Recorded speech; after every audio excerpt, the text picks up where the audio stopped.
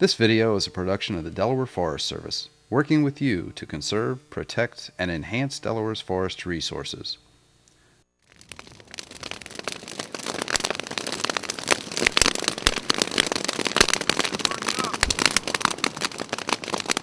Every year, wildfires burn millions of acres of land across the United States. Although Delaware rarely experiences the dramatic ground fires typical in western states, wildfires do occur in Delaware's fields, forests, and marshes. These fires threaten personal property, wildlife, and human lives. Wildfires are very different from structural fires. While structural fire is usually confined within a building, wildfires travel along the ground. Wildfire behavior is difficult to predict, and under the right conditions, a wildfire can spread with alarming speed. This video was created to introduce structural firefighters to the firefighting techniques used to battle wildfire in Delaware. We will also explore the specialized wildfire equipment that makes a wildland firefighter's job more efficient and effective.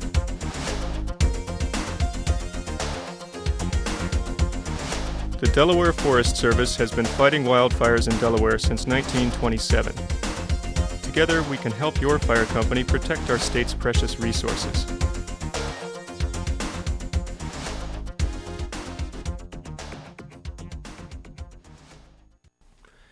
A fire needs three things to burn: oxygen, heat, and fuel.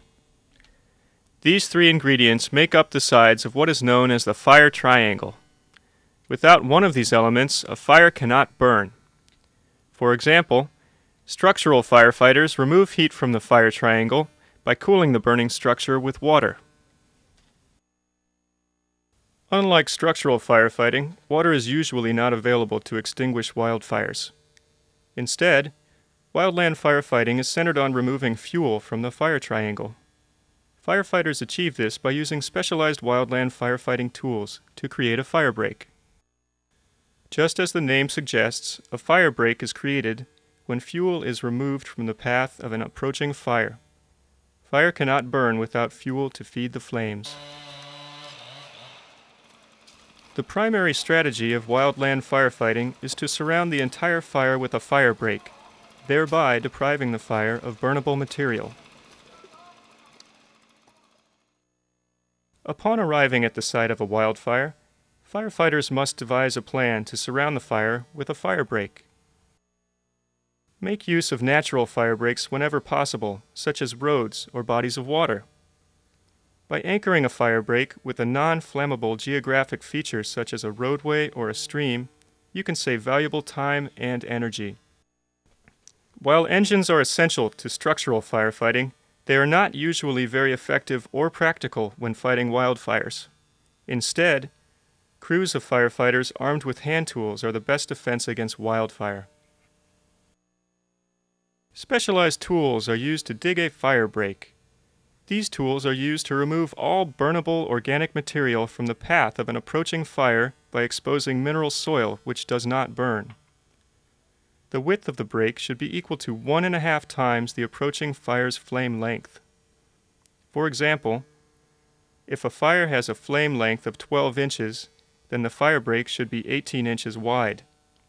If a fire break is not wide enough, the fire could jump the break and keep on traveling. Firefighters create most fire breaks using two invaluable tools, the Pulaski and the Wildland firefighting shovel.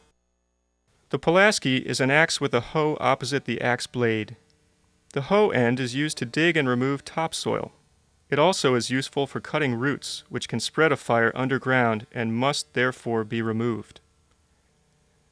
The axe end of the Pulaski is used to sever underground roots so they may be easily dug up. The axe end is also used to chop up shrubs, branches, and any other obstructions when digging a fire break. The wildland firefighter shovel is different from other shovels in that it has two razor-sharp edges which are used to slice into the ground to expose topsoil. Its sharp edges can also cut through small roots and branches. When digging fire line, it is critically important to toss or move all burnable debris into the green side of the fire break, or the side away from the fire.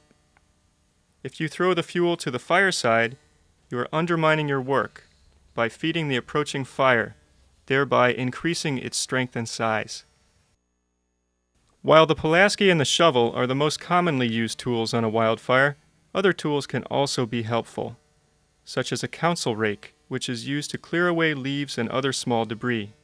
Again, remember to rake the material to the green side of the fire break. A damper, or swatter, is used to help smother small patches of fire. Although they are called swatters, the tool is never used with a swatting motion, because this would only help spread the flames. Instead, the swatter is lightly and slowly slid along the ground so the fire is deprived of oxygen. Another important tool is the portable water tank, known as a bladder bag. Although seldom used on a Delaware wildfire, water from a bladder bag can help cool and extinguish stubborn hot spots, such as a burning log. Finally, a drip torch is an essential wildland firefighting tool. Many people unfamiliar with wildland firefighting techniques wrongly believe that setting an additional fire with a drip torch is counterproductive. However, fighting fire with fire is an extremely effective way to combat wildfire. By consuming all the fuels on the ground ahead of the wildfire, when the two fires meet, there is no more fuel for either fire to continue burning. To understand how to safely use a backfire, it is essential to understand fire behavior.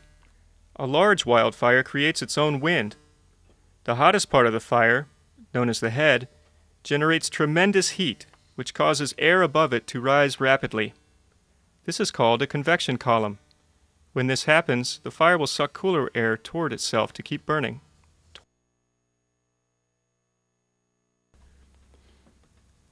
By lighting a small fire at the edge of a fire break, the fire will automatically be drawn towards the head of the fire by the flow of air rushing towards the convection column. This slow-moving fire, known as a backfire, consumes all the burnable material on the ground as it burns towards the head of the fire. As the backfire reaches the main fire, there is no more fuel left to sustain either fire. In effect, the fires burn each other out.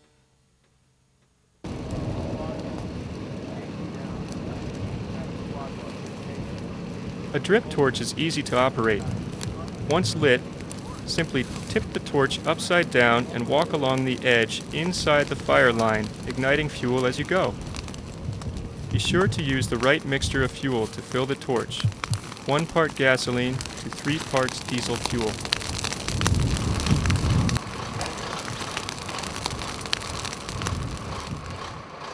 When a wildfire grows too large or spreads too quickly to enclose it with a fire break using hand tools, it is time to call in a fire plow, another offering of the Delaware Forest Service.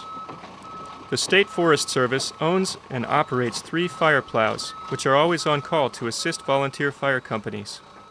A fire plow is essentially a bulldozer with a specialized plow on the back.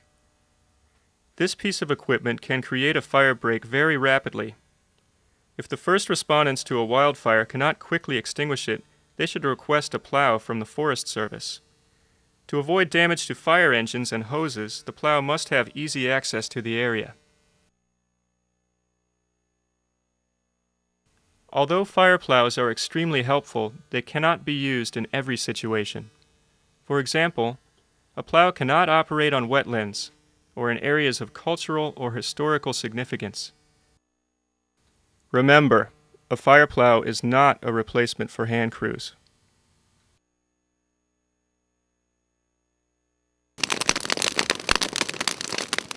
Weather has a dramatic impact on the way a wildfire burns. To understand how weather can affect wildfire, it is essential to have a basic knowledge of fire behavior. Wildfires are nearly always most active during the early afternoon. This is because during this time, relative humidity levels typically are at their lowest for the day. A low relative humidity reading means that fuels have little to no moisture in them, meaning they are extremely flammable. Furthermore, the sun emits radiant energy in the form of microwaves, which preheat fuels on the ground.